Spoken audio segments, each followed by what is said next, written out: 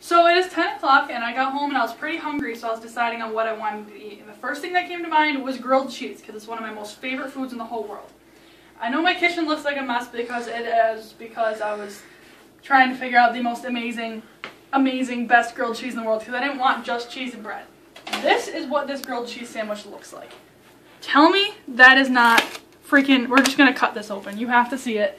And then I'm going to show you how to make it, because it's beyond amazing.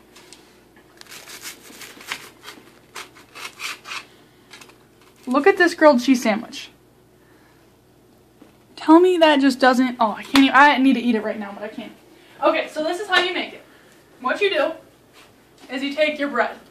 For this, I like white bread, but I really don't like white bread that much. At Wegmans, you can get this entire thing, it's up to here, this giant loaf of bread for 99 cents. Then you take your Earth Balance butter, or whatever if you have regular butter, and I accidentally melted mine, completely melted. But, I only wanted it a little bit melted, but it works really well because if you actually look at this, you can literally just take spoonfuls, not really spoonfuls because that's America, but you can take a couple of spoonfuls and just smear it around and you got perfect layered. Then you throw it on your hot skillet there, and then you do the next piece just so you can have it ready.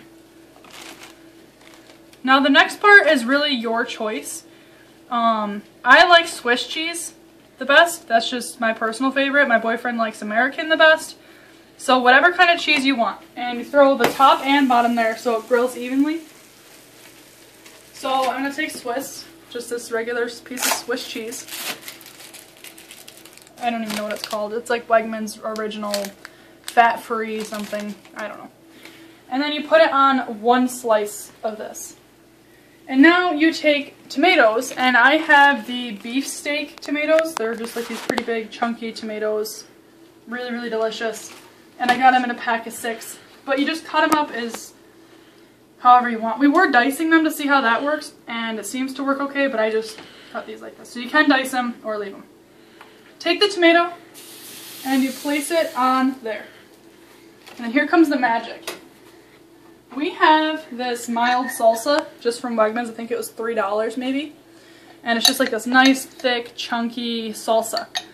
And you take that and you throw it right in the middle of that tomato. And just spread it around however much you want. Personally, I like a little bit spicier, but I don't have anything spicier. So, throw in some salsa. And then just because we can, we're going to add a slice of American. This is just the white American. I know it looks like the Swiss. So throw that up there and let it cook for a minute. Then here's the magic. If it's done, it's not done. So we'll be back in just a second when it's done. I know that I'm switching it up a little bit at the end, but I just remembered that I want something spicy, and I have these jalapeno peppers. It's just a regular jar. Probably got it for $2. So I'm just going to take out, like, you know, a couple, throw them on there, and just give it a little bit more of a kick than just the salsa. So just throw a few on there, make it nice and spicy. And then since this piece was cooking, you flip it over right on top of there. And you squish it down a little bit so all the juices are everywhere. And then you flip it. And you just let it cook until it's ready, but that looks pretty good for my opinion. I don't really like one too dark. Let the cheese melt. We are not affiliated with Wegmans at all. We just go there all the time. Probably one of my favorite things. It's a little bit more expensive, but definitely good quality. Alright, so this looks done to me. So you get your bowl, or your plate rather. Take it off the grill, flip it over. It's actually pretty good with some tomato soup, but if you don't have tomato soup, we have like 17 grilled cheeses here. But there you go, and it looks like this, but we couldn't help but take a bite. Look at that gooey, drippy, delicious, amazing cheese. Take a bite of this one. The jalapenos definitely make it. And there you go, like, you don't even, where a regular grilled cheese, you need probably 5 of them. This regular grilled cheese, you just add some tomatoes, some jalapenos, bananas if you want. Not really bananas, but, and there you go.